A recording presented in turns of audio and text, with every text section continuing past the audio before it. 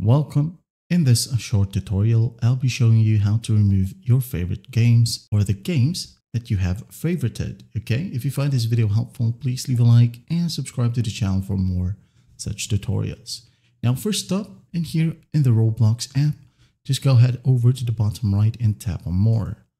Tap on it, wait for it to load. Now, once it loads, go ahead and find profile. Okay, tap on profile.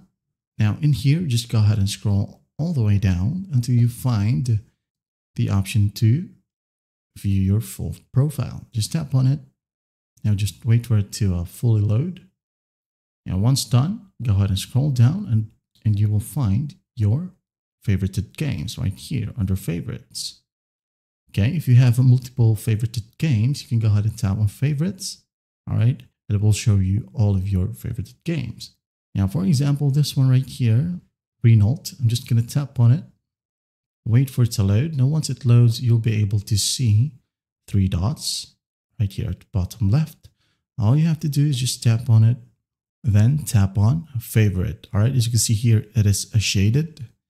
All we have to do is just tap on favorite to make this one grayed out. And after that, you're good to go. Okay, you can go ahead and check it out right here under your favorited games. Once more, profile, full profile, and as you can see, it's now gone. Well, I hope this video helps and I'll see you in the next one.